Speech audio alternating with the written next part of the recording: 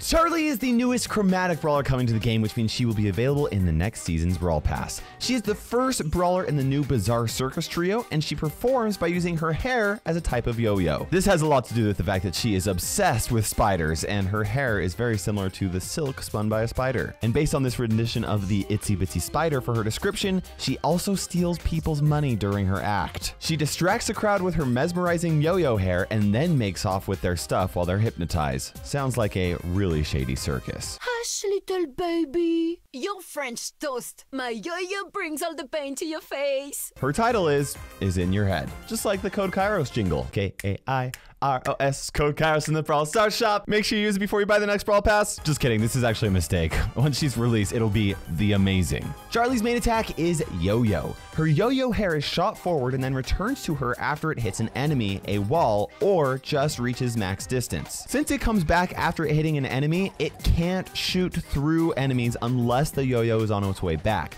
Then it will go through any number of targets. I also noticed that her yo-yo returns slightly faster if you hit an enemy with it instead of just hitting the wall or nothing at all. So her attack may seem sort of weak, but if she's close to enemies, she can rack up some serious damage by rapidly bouncing her yo-yo off them. Charlie's super is Cocoon. She fires a cocoon made out of spider silk, and whoever she hits with it will get trapped inside of a cocoon. While inside the cocoon, it's basically as if the enemy isn't in the game. They can't move, they can't attack, they can't charge their super, or even take damage. Now this cocoon has a total of 8,400 health and loses 10% of it every second, which means that it can hold a brawler up to 10 seconds. That being said, the teammates of whoever is trapped in the cocoon can use their attacks to deal damage to it in order to break it open faster. Now, unlike Cordelius' super, Doug's super, and many other supers in the game, Charlie's super cannot be shot through walls, and it will be totally wasted if you shoot it into a wall or miss. Charlie's first gadget is spiders. She instantly spawns 3 spiders around her like Terra's shadow that will chase and attack the nearest brawler. Now their health slowly depletes every second, very similar to Eve's hatchlings, so you don't want to spawn them from too far away. Something we haven't seen in the game yet though is how they attack. When the spiders get close to an enemy, they actually start to dash through them, very similar to Mortis's main attack. This only happens every 2 seconds though, so the damage isn't as consistent as Terra's shadows. Each dash deals 800 damage, which can make for up to a total of 2,400 damage every 2 seconds if all 3 spiders are attacking the same target. It's not bad. It's mostly going to be useful against stationary targets like the heist safe. Charlie's second gadget is personal space. She wraps herself in a cocoon similar to the one that she traps enemies in. Now enemies can deal damage to this cocoon as well, and once the cocoon breaks open, 50% of her total health will be restored. Not 50% of her current health when she activates the gadget, her total health. This cocoon also has a much higher health decay rate and only lasts for 5 seconds if left untouched instead of 10. It's kind of like Sandy's sleepy gadget, except that she's invulnerable to damage during it. Charlie's first star power is digestive. If an enemy gets trapped inside of a cocoon, this star power will take away half of their health when they break out. Now, unlike Charlie's second gadget, it is half of the health that they had when they entered the cocoon, not half of their max health, so it will never kill somebody. The damage is actually slightly rounded up, so like I said, you can't kill a brawler with this ability, and the chances of you hitting a brawler with 1 HP with the super are very, very low, so yeah, it does have a potential to do a lot of damage though. Charlie's second star power is slimy. Each of Charlie's supers will leave a trail of slime behind them that will remain on the map for 5 seconds. This slime trail simply slows all enemies that walk over it until they get off of it or until it disappears. The slime trail will appear even if you completely miss the super, so this star power will make sure you always get value out of your super. Charlie's Hypercharge is Pestilence. Any cocoon that spawns from Charlie's super while she's hypercharged will also spawn 3 spiders next to it that are exactly the same as the spiders that spawn from her gadget. And if you think instantly spawning 3 more spiders with her gadget is OP, you are absolutely correct, which is why you actually can't do that. Charlie can only have a maximum of 3 spiders on the map at once, and if more are spawned by her gadget or another super, then the first 3 spiders will disappear. Also, the spiders will still spawn even if you don't hit anything with her super, which is good. On top of this ability, Charlie's Hypercharge also gives her a 30% speed buff, damage buff, and a 10% shield. Now we're going to compare Charlie against all of the brawlers in the game using the Brawl Stars Olympics. We're going to start with her worst test, make our way up to her best test, and then we'll talk about how strong I think she's going to be. First up is the 3-attack kill test. Charlie doesn't have any ability that increases the damage from her attacks, and each of her attacks only deals 1,600 damage per hit. 3 hits total makes attacks, 4,800 damage. That puts her in 71st place and is really not very good. Although this isn't a great reflection of her actual attack damage because she only has 1 ammo and she can reload it way faster than most brawlers. Next is the super damage test. Now, Charlie's super by itself doesn't actually deal any damage at all. Yes, it is possible for her to deal some damage with her star power, but either way, she ties with 14 other brawlers for 59th place. Next is the 1 second DPS test. Charlie spawns some spiders who are able to deal damage once in the span of 1 second. Meanwhile, Charlie lands 2 attacks, which adds up to 5,600 damage,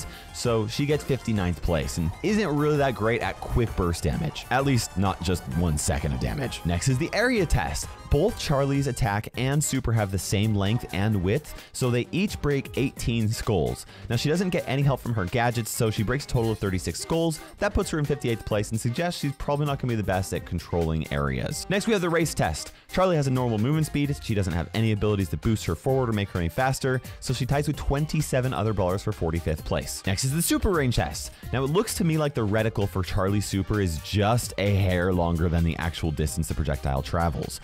Either way, it stretches across 9 tiles, so she ties with Otis, Amber, and Sam for 43rd place in this super range test. Next is the swarm test. By hitting the last bot in each row and quickly moving behind the rest, her yo-yo destroys all of the bots in a row with only 1 ammo. Now, I could have shot it past all of the bots in a row, but since it returns faster after hitting an enemy, this was the fastest way. She requires 5.4 seconds to completely take out the swarm. This puts her in 37th place. We still have a lot of tests to cover, and Charlie is better than half of the brawlers in each of them. Next is the splash test. Even though Charlie can only hit 1 target with her yo-yo on the way out, she's able to hit the 3 surrounding boxes on the way back for a total of 4 boxes at a time. She quickly takes out the boxes 4x4 and finishes in 11.9 seconds, which puts her in 33rd place. Next is the attack range test. Just like her super, Charlie's main attack is also 9 tiles long, but will obviously be cut shorter if it hits a target before then. She ties with Carl, Meg, Colette, Pam, Surge, Willow, and Bo for 29th place. And like I said, she has the exact same attack range as Carl, so that gives you a good idea. Next is the supercharge test. Charlie has to hit 5 attacks with her main attack in order to charge her super, which is actually a lot if you can't hit multiple targets with it. But at point blank range, it only takes her 1.8 seconds to fully charge her super, so she ties with Pearl, Lola, and Daryl for 29th place. Next is the assassin test, and Charlie's spiders are able to attack the boss twice in 3 seconds, which adds up to 4,800 damage just from them. Then she's able to hit the boss 7 times with her main attack in those 3 seconds, so she deals a total of 16,000 damage, and that puts her in 22nd place, all without the use of her super, which is not too bad for a brawler with only 1 ammo, and like I said, not a super. Next is the auto-aim test. Charlie's able to successfully auto-aim at Nita from 6 tiles away, which is actually kind of insane.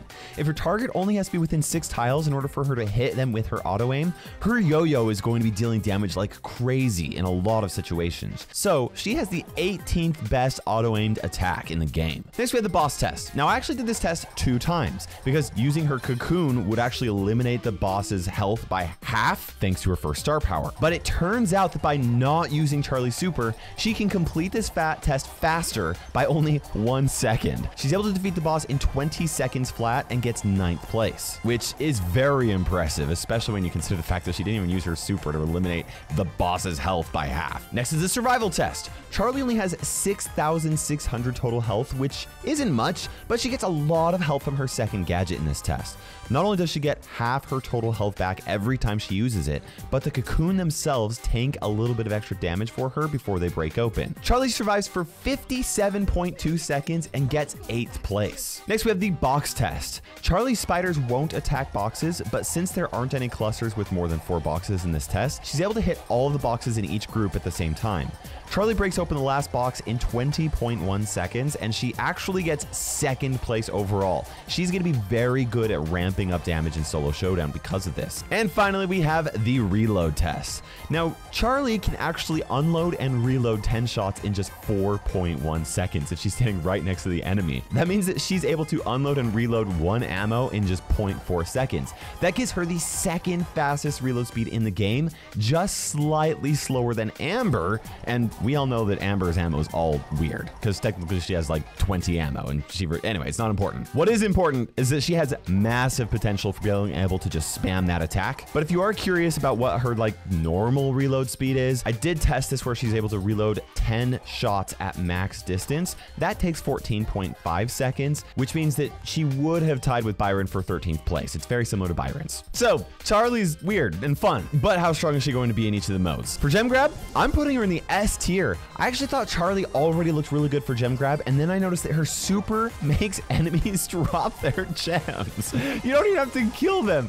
You just hit a gem carrier and you have 10 seconds to go in and grab all the gems and run away. It's gonna be hard enough for an enemy to survive after being put in a cocoon, but just being able to pick up their gems is hilarious. Definitely S tier for gem grab. Next we have Brawl Ball, and being able to shoot the Brawl Ball without wasting any ammo is already a really big advantage. But her super is gonna make her impossible to score on without a teammate nearby, and it's also going to be really good at removing an enemy just trying to block her shots at the goal. Like, you just take somebody out and then you have 10 seconds to take out their opponents and score a goal. Like, 10 seconds is a long time. Granted, the teammates will then be attacking the cocoon and, you know, but that's the thing. They're going to be wasting their ammo trying to do that. S tier for Brawl Ball as well. Next, we have Heist, where I think she's going to be A tier. While Charlie's super doesn't actually deal any damage to the safe, I think that her main attack is all she needs to be a good Heist brawler. Just think about all the times when you're playing a Heist with Carl and there happens to be a wall right next to the safe. Carl can spam that attack like crazy, and she doesn't even need a wall to make that happen. She can deal 1,600 damage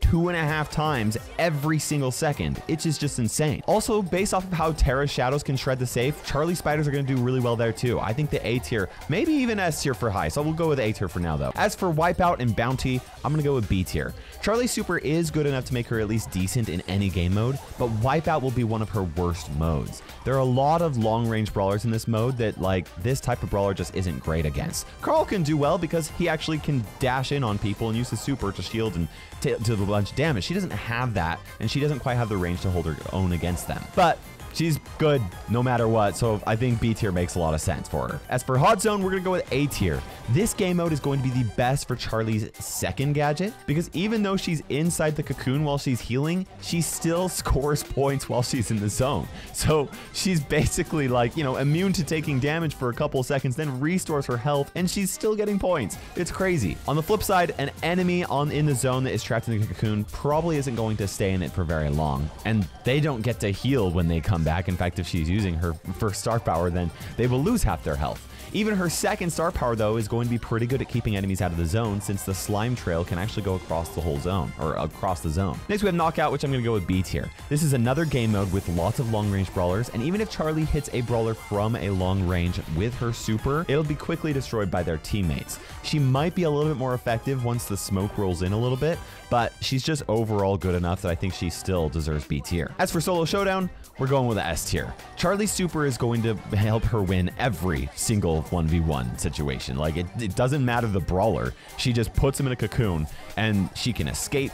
She can wait till they pop out and then do a bunch of damage to them. She can let the smoke roll in on them, and other enemies are going to swarm around them. Like, that person is going to be a sitting duck, right?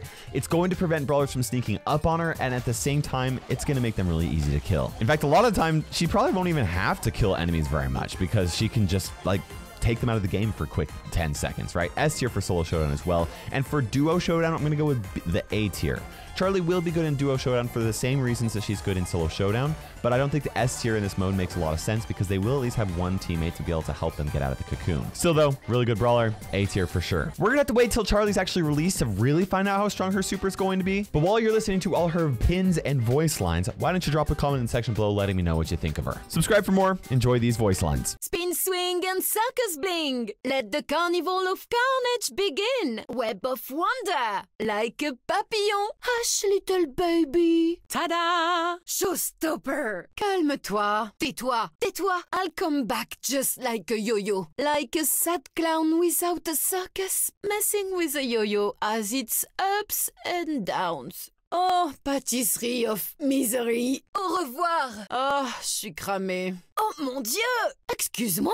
It will take more than that. Ooh, so, you wanna play rough? This puts a new spin on things. Oh la la! Espèce de ouf! Aïe! Aïe aïe aïe aïe aïe aïe! My yo-yo brings all the pain to your face. It's my yo-yo. You better believe it. I stole your heart? literally. Très bien, I killed again. Your French toast. Et voilà. Et voilà. La la, la la. La. Circus crown, not clown. Spin when you're winning. My life is a circus and I love it. Magnifique! What a carnival of clowns. Le freak, c'est chic. Straight from the streets, with zero defeat. Distract and disarm. You can't resist my charm. Watch the string. I'll take your bling.